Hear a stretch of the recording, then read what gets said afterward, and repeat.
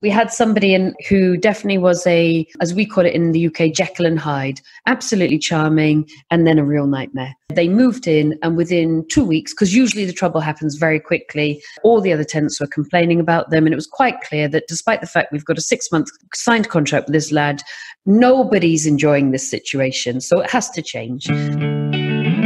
Welcome to the Rental Property Owner and Real Estate Investor Podcast, brought to you by the Rental Property Owner Association, providing benefits and services to real estate investors and rental property owners for over 48 years.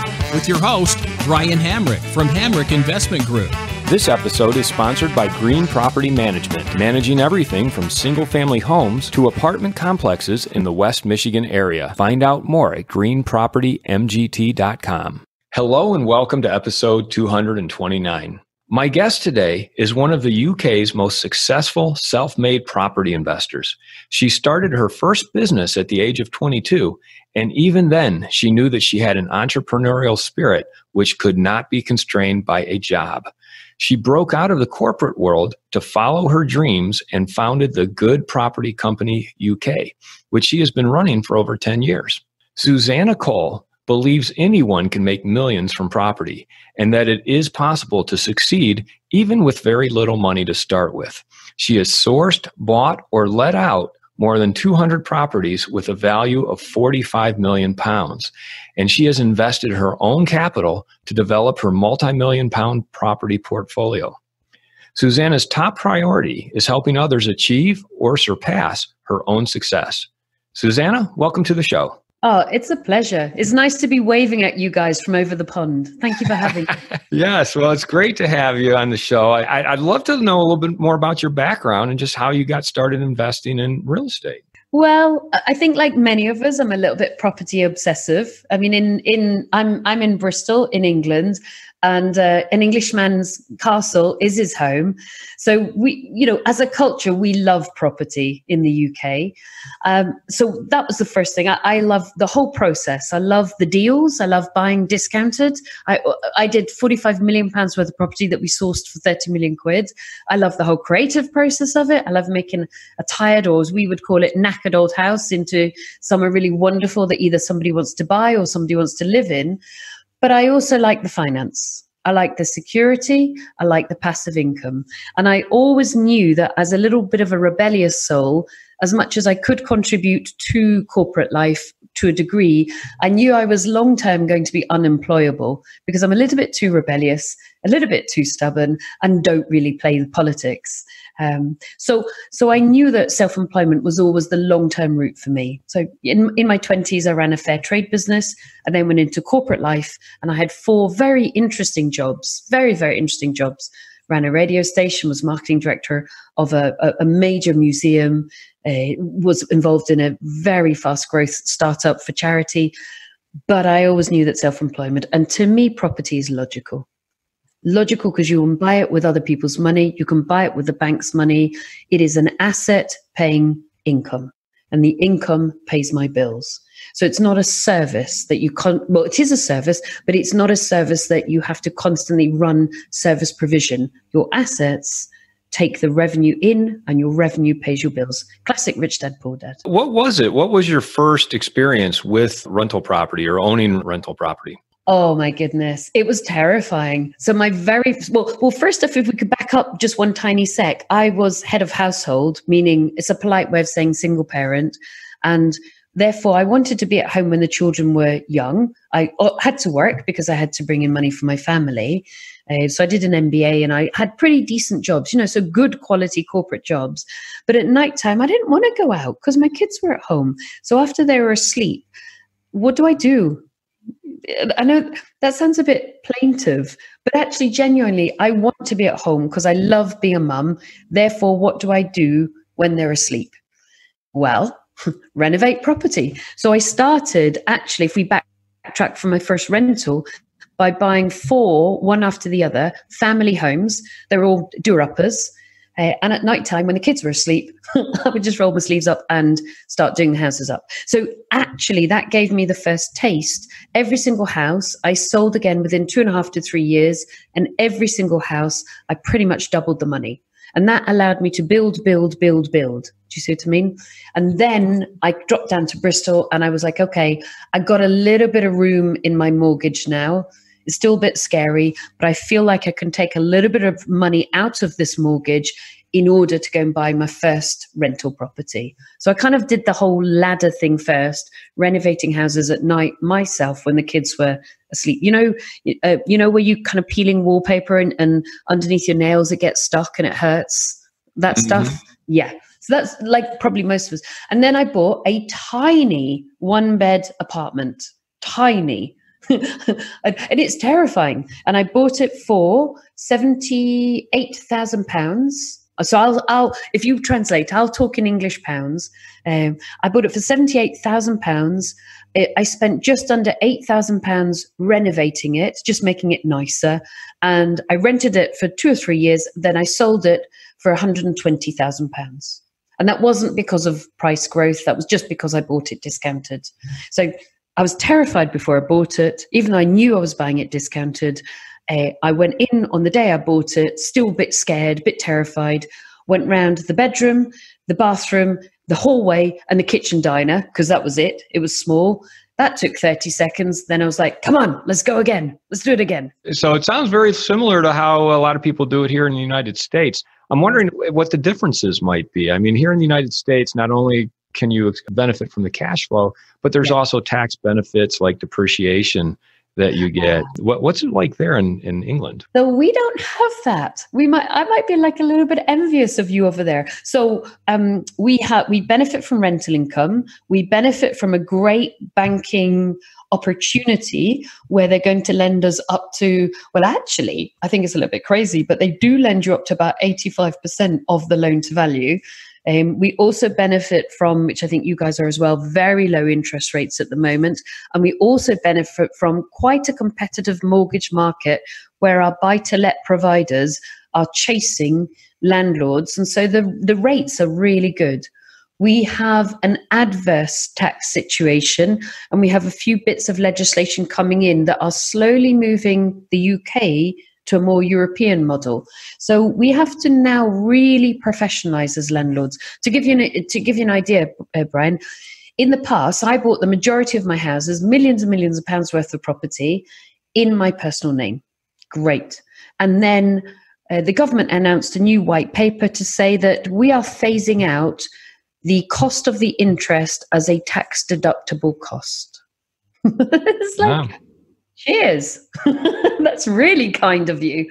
And so, yeah, in the UK, almost all investors now buy in a limited company because you can still use the cost of interest, whereas you can no longer use. So I have tens and tens and tens of thousands of pounds a month as cost of interest, which I'm now taxed on, which is really cute.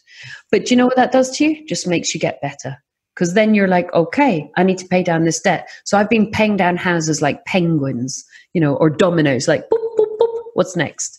I've been increasing rent. I've been reducing interest cost. So I'm not grateful for the change in legislation, but I like to be kept on my toes, and it allows me it forces me to continue to run a very good quality, profitable business. Yeah, it seems like you have to be a lot more lean now if you're aggressively paying down your loan. Yes. In order to ultimately own your properties free and clear. Is that one of your ultimate goals? Yeah. I mean, I actually come from Glasgow in Scotland, although I've got an English accent. So, although we're not religious, I would definitely say it's good Scottish Presbyterian stock. And although I love the fact that I'm really safe and wealthy, I equate wealth with safe for me. And I love the fact that I work 2 hours a week and I have a very serious rental income and a superb profit. I also have this old school notion of, I want to be free. I don't want to be paying the man.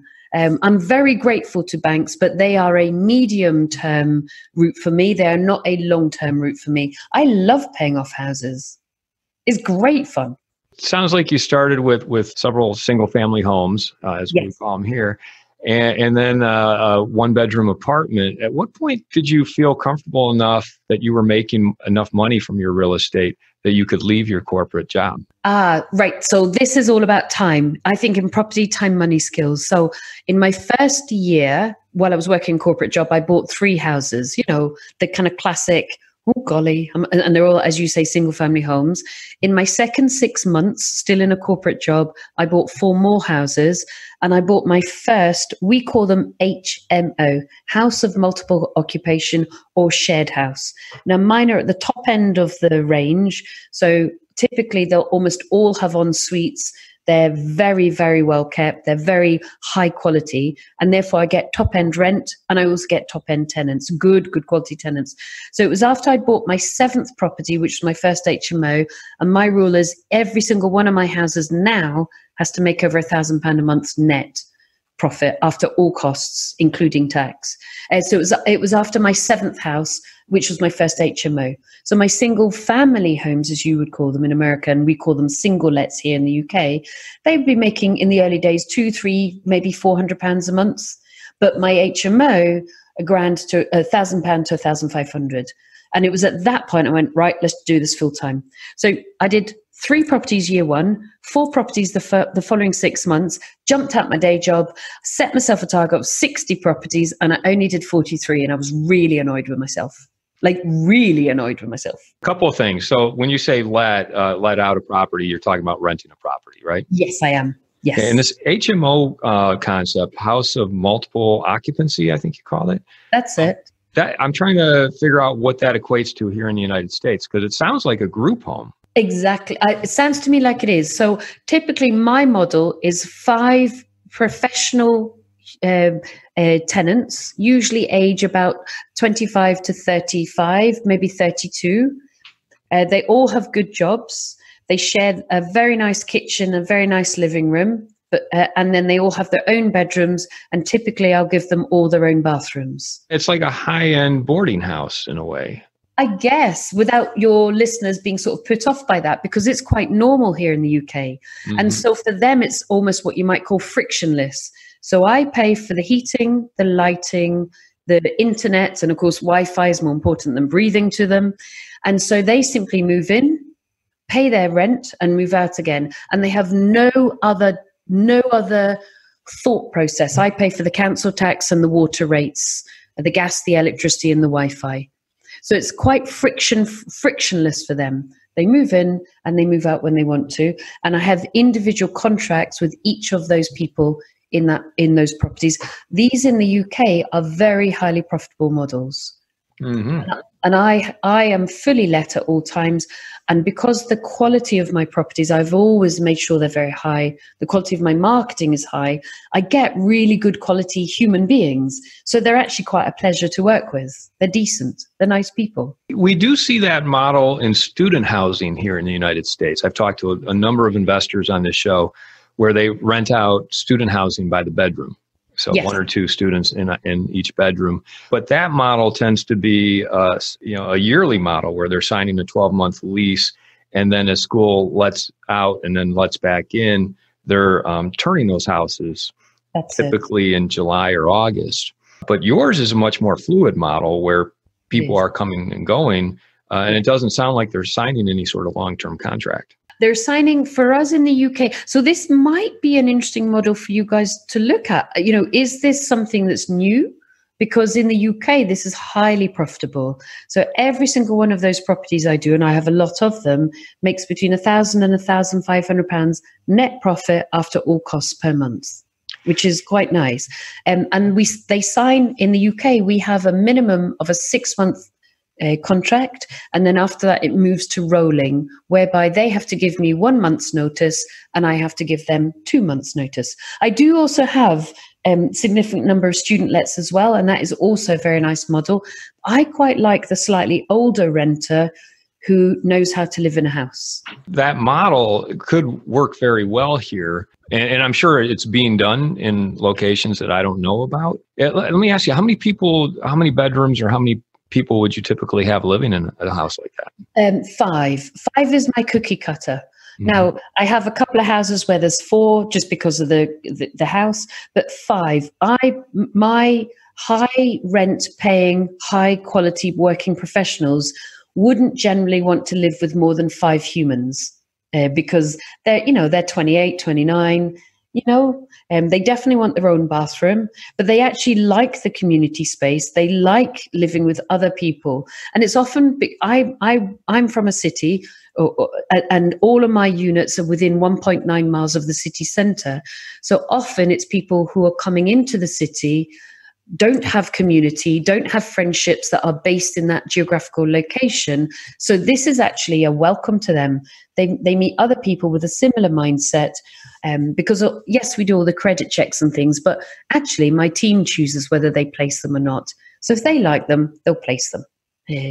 So there's a ready-made group of friends for them, particularly if they're moving in from out of town. Well, do you have challenges with people just not getting along with each other, or other types of complaints that they might have living in that situation? Yeah, well, we have good and bad. It's more rare than you might think if you haven't been used to this model. So I put in dishwashers because I really don't want fights about washing up. No interest in that.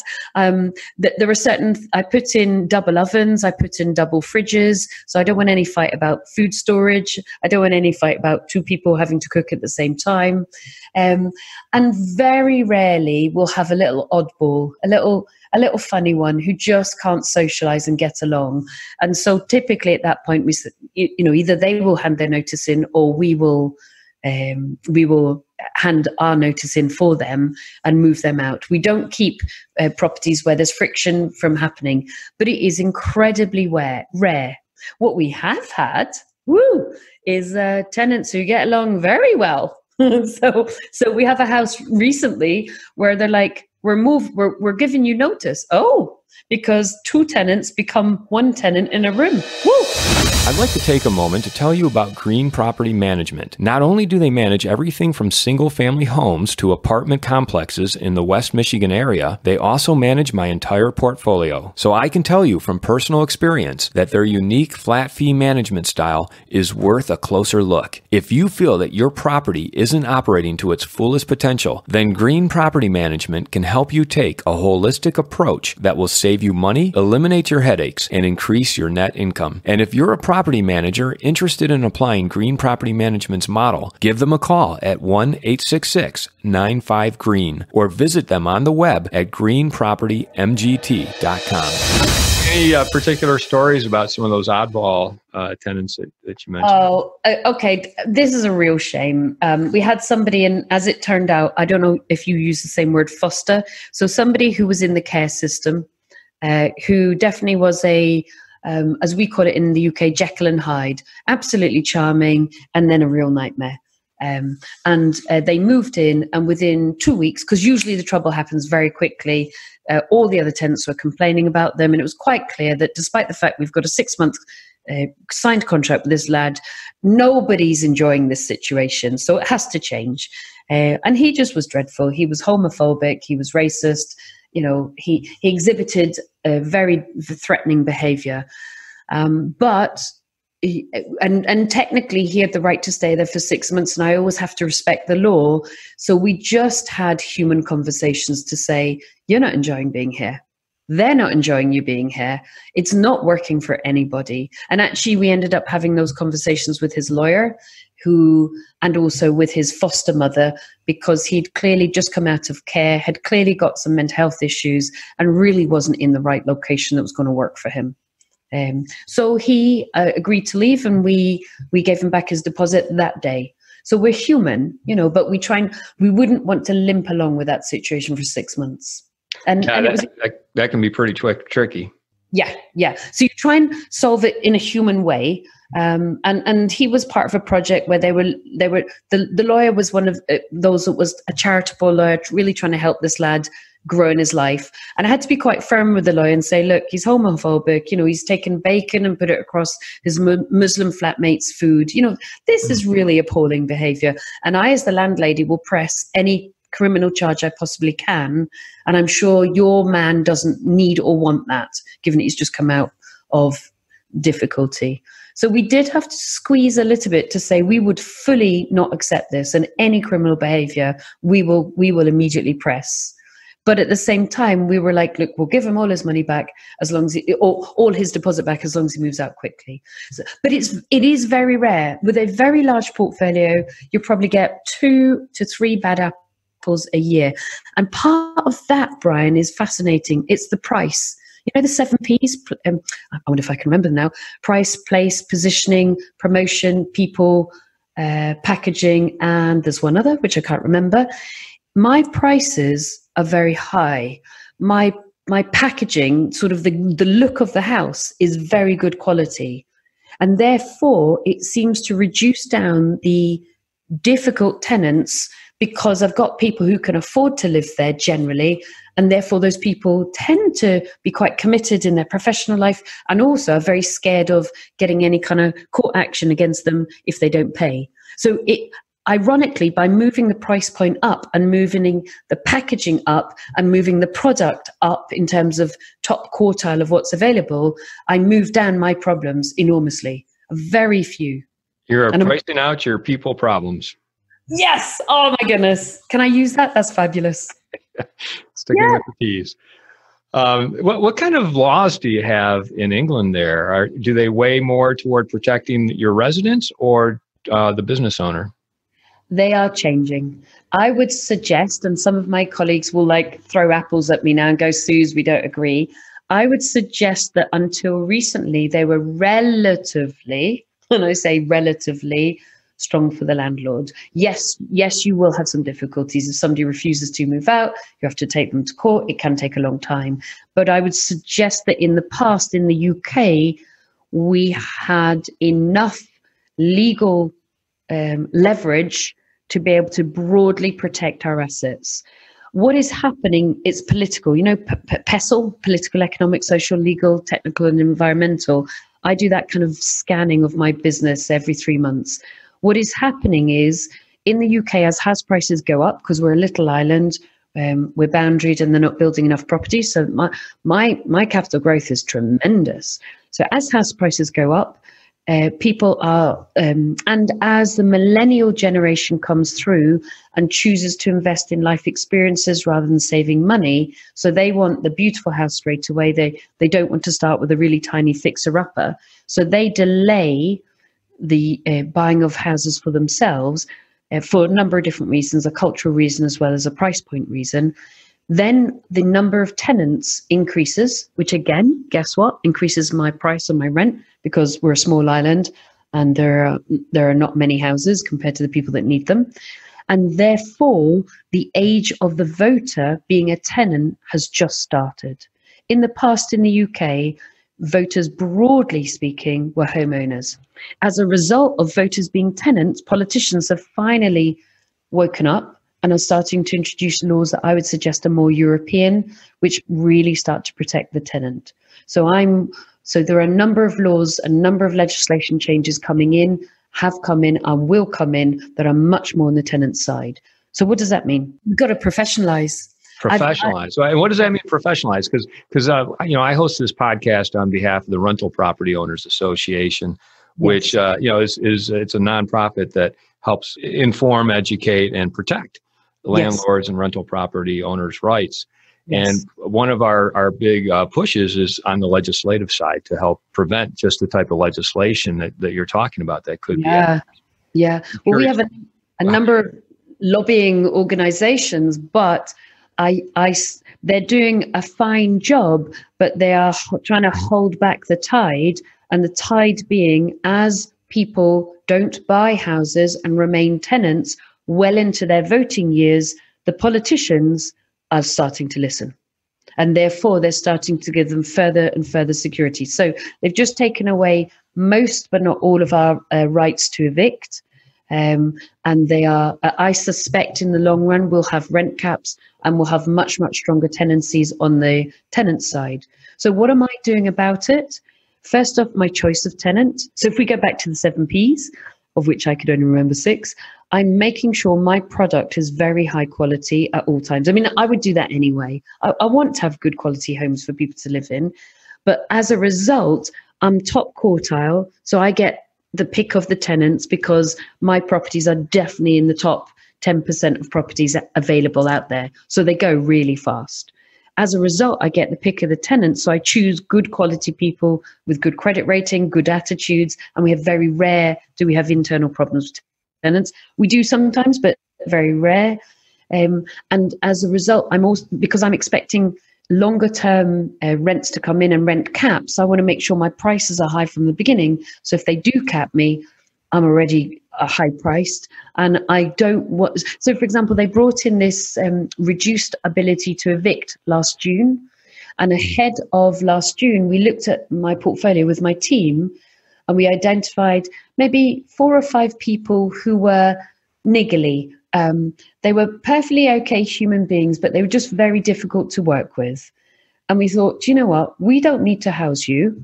This is a commercial operation. And if you're going to be difficult and hard work, we would prefer for you to no longer be in this portfolio, and we're going to bring in a better quality tenant. So we basically replaced a poor quality client with a better quality client, and it was all about attitude.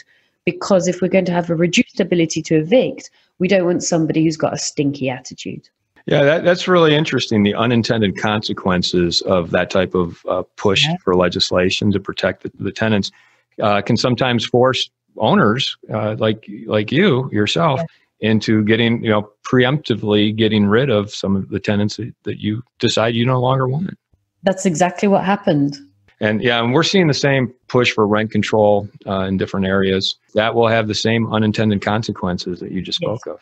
Yes, it will. And the other part that I don't do, which probably is quite different for you guys, is I believe that we have a greater, a more, I don't know what the word would be, a more inclusive or a broader social security service. So in the UK, that's called housing benefit, whereby somebody's a little bit poorer and is unable to necessarily afford rent on their own. So the government comes in and pays housing benefit. So they wouldn't be paying the rent themselves, or they may be part paying the rent themselves and getting social security to pay the balance of the rent.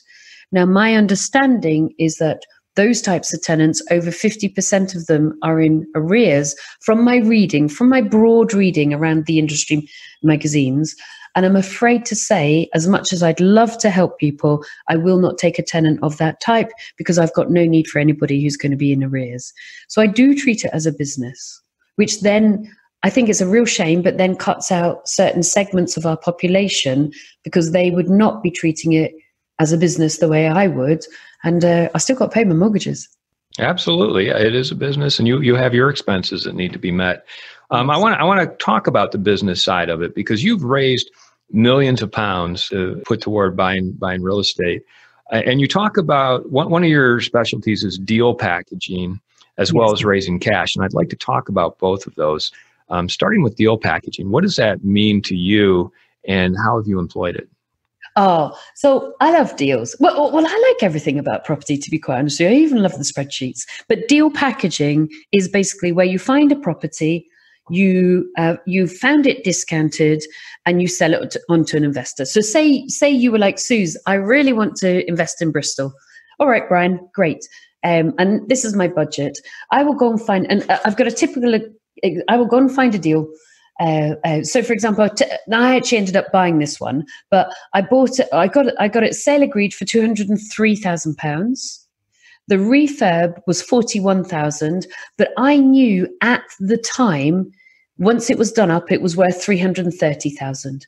So, just to repeat those figures: bought for 203, refurb 41, worth 330 there and then. So I almost explain this in a simpler way. If it's worth 100, I'll be buying it for 75. And and while somebody might be shaking their head going, you can't do this, you can. This is basically, I call this buying houses wholesale. So you can buy houses wholesale from auctions. And in England or in Britain, you can buy them pre the auction, during the auction, or after the auction if it's failed to sell. And typically, for every 4 houses I try and buy, I buy one. And one time we tried to buy 30 houses from an auction, and we got 7. So that's more or less the same maths, isn't it? and we were bidding on 30. You also, for us, we buy them from estate agents. And typically for every 100 houses or 100 phone calls I make, I will view 25 properties, offer on 21 properties, and buy one. So those are my maths. 100 phone calls gets me one house through estate agents, and I attempt to buy 4 houses in order to buy one at auction. And that has to be discounted. And that's why we did 45 million quid's worth of property sourced for 30 million quid before refurb. And we did that in 4.5 years, 217 properties. So it can be done. This is very similar to wholesaling. Are you then selling to another buyer before taking possession of the property, or are you taking possession of it and doing the rehab yourself? Great question. No, there are a number of things you can do, but pure deal packaging. So again, let's just say it was you and I, and you're like, Susannah, I've come all over, all funny, and I want to invest in Bristol, England. Okay, great, I can help you. Then what I would be doing is finding that property. So say the £203,000 property that I know, because I've done 45 pieces of research, that it's going to be revaluing about 330, because I would never buy something unless I've done the research. And then I would be charging you a 5% fee. So if I found a house at 203,000, I would charge you just over 10 grand, £10,150. And you would quite gladly pay me just over 10 grand for a house at 203. You got to spend 41 grand, and it will be worth 330, because you're still going to make a packet. So that's how I basically started in property, was finding discounted deals, packaging them up. When I say packaging them up, I would get the conveyancing. I always had a team of 3 lawyers. And again, Brian, let's just say it was you and I. You would be then working with one of my lawyers. Under English law, they would become your lawyer. So it's all above board, but I would never allow you to use your lawyer, not because there's anything dodgy, but purely my experience over the time showed me that, and no offense meant, Brian, at all, but if you were to use your lawyer, the chances are your lawyer doesn't realize how fast we have to go to make these deals happen. Whereas my panel of lawyers do, because they've worked with me before. So they would do the client care pack. You would then sign up with one of these lawyers who, under the law, was now your lawyer, not mine. They just were my panel, the way that mortgage companies have a panel of solicitors. So we would get it bought in your name, you would own it, and on the day of purchase, you would pay me my fee.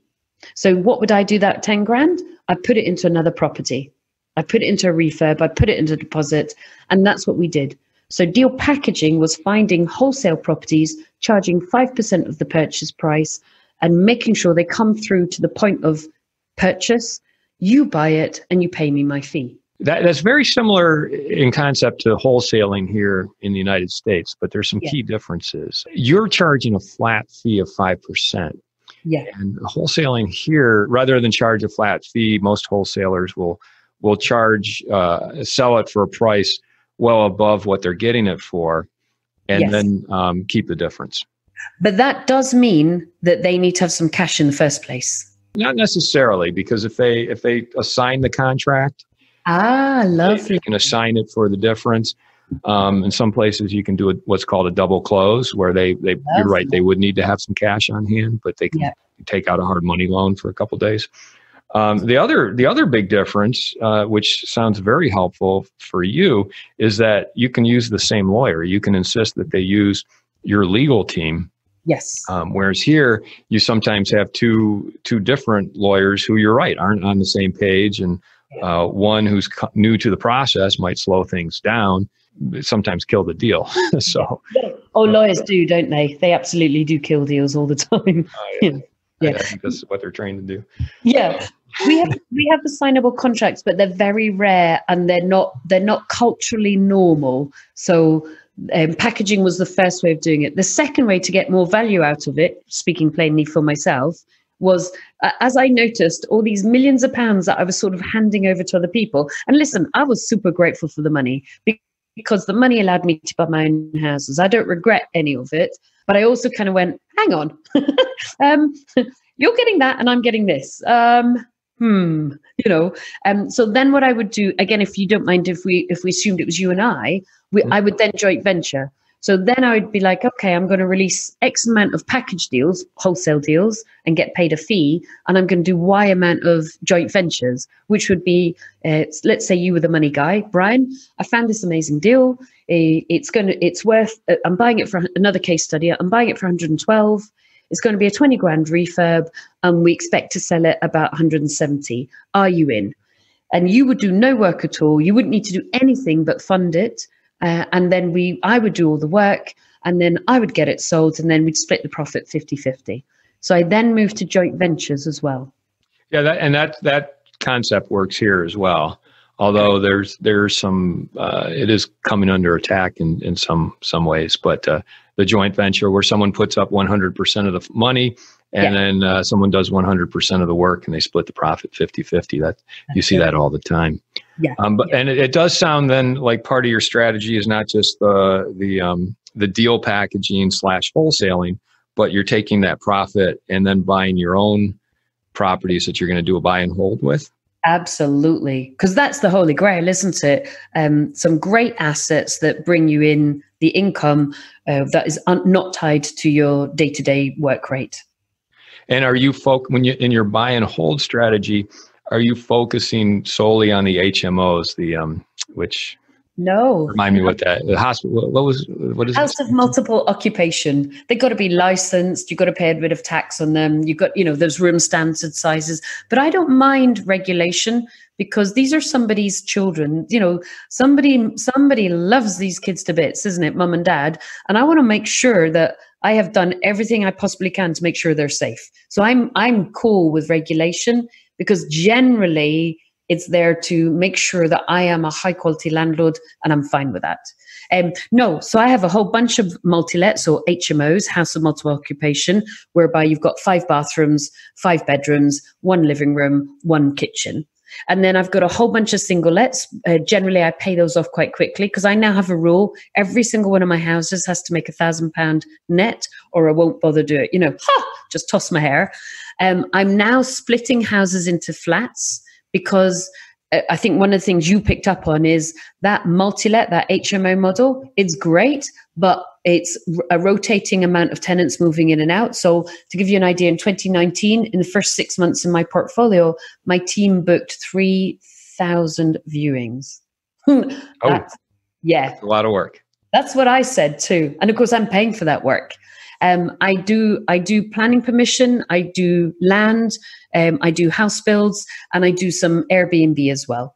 But I'm primarily now on the second stage of my portfolio, paying off houses and looking to improve my efficiencies through automation, through tech, and through making them more and more efficient. So for me, an HMO, a high cash strategy with a fair amount of work, is the stage 1, which I'm very grateful for, but I'm slowly turning those houses into apartments or student lets because that's more efficient in the long run. Gotcha. Okay. And then you're also an expert in raising cash. And is that you're raising money from investors to JV with them, or are you also pooling money together from multiple investors to buy larger deals? Both, actually, both. And interestingly, larger deals, I like a cookie cutter. Once I got a model, I want to go in fast, stamp it out again and again, and get really, really good at it. So that kind of natural progression where people buy an apartment, then a house, then a block of flats, and then they start building 15 houses. I don't want to do that. Why? Because I've seen too many people stretch themselves constantly, often with a big chest, and and then they go bust. And I have no interest in going bust. I work really hard for this, and I like the security in the asset and the passive income. So I like building houses, but I don't ever want to go to, £10 million developments because it's just, what's life for? We're only here for one, life is short. I have enough property for the rest of my life. I'm still acquiring. I'm doing 6 developments this year, which for me is really small, but life is short. I'm enjoying life. So I did joint ventures, yes, but I also raised a lot of cash on a loan basis. And oh my God, I was paying at the beginning like a crazy fool. I was paying 12% interest. And now all my investors are paid out, but I got it down to 2% at the end. And I raised millions of pounds in loans as well, bought houses, discounted, did them up, refinanced them, paid the investors back. In a nutshell, could you just tell us what is your secret to raising all that money? Being open, being genuinely honest, being open, showing everybody everything. What frightened the living daylights out of me was, out of all my investors, and I work with hundreds, 2 people did proper due diligence on me. Isn't that scary? I mean, so what I did was reverse engineer it. I just decided, I'm going to give you all the due diligence you should be doing. So I was really open. Like when I was still working in the day job, I raised 600 grand and that allowed me to buy a portfolio. So I would show them my salary. I'd show them my mortgage statements. I'd show them, in the early days, I showed them my portfolio. Now, I don't raise money anymore. I've paid it all back. But, when I was raising money, I'd show everybody my portfolio. I'd show them the RICS valuations. That's the surveyor valuations, the professional guys. I'd show them the mortgage statements. I'd show them the equity. I'd show them the rent. I'd show them my bank statements. There's nothing to be hidden. I'd then tell them, ironically, everything I did wrong, because I needed them to realize that occasionally something might go wrong. I'd then tell them, I'm going to repay your money with this, plan A, which would be refinance. Plan B is I'm running 3 buy-to-sells alongside, which should repay your money in case something goes wrong with the refinance. Plan C is I'm running X amount of package deals, which should repay your money if the buy-to-sells don't work and the refinancing doesn't work. And plan D is to sell the property, which should, do you see what I mean? So I was like, I got 4 plans to pay you back. I'm going to tell you now, twice I paid people back late. I have never been more embarrassed, but it will happen if you raise a lot of money. And I just communicated with them. I was so ashamed, but it was, and each of those circumstances, I had 4 different plans to pay back 1 pot of money, and each of them failed, one after, not failed, but didn't come to fruition in time. So I would call it failed in time. So when you say you paid them late, how late were you paying them? Oh, like one guy was 6 weeks and I was mortified, and somebody else was about 4 weeks. That's awful. Well, in my opinion, that's awful.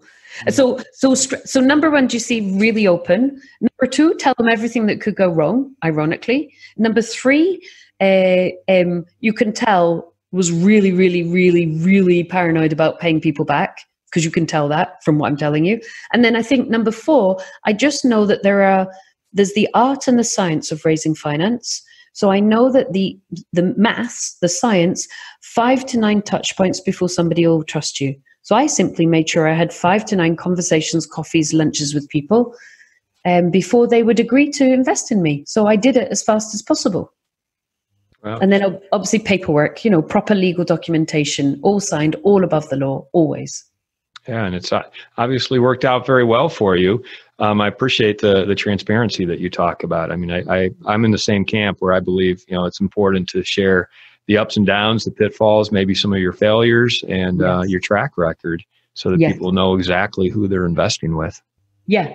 And I think there were 2 types of investors mainly. If somebody's listening thinking I might want to find somebody to invest in me, I found there are generally 2 types of investors. So you can kind of categorize it. One is business owners who've done extremely well for themselves, maybe have £4 million plus in the bank. So typically they've either bought a business or built a business and sold it, or they've done a management buyout and then sold it. So typically, but not always, they're in their late 40s to early 60s, and they've got, millions of pounds of cash because they have been an entrepreneur and then they've sold it.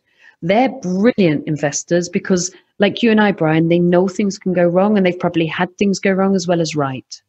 The second type of investor that's going to work with you is somebody that's done extremely well in corporate life and is extremely well paid, and therefore has got an accumulation of savings but no time.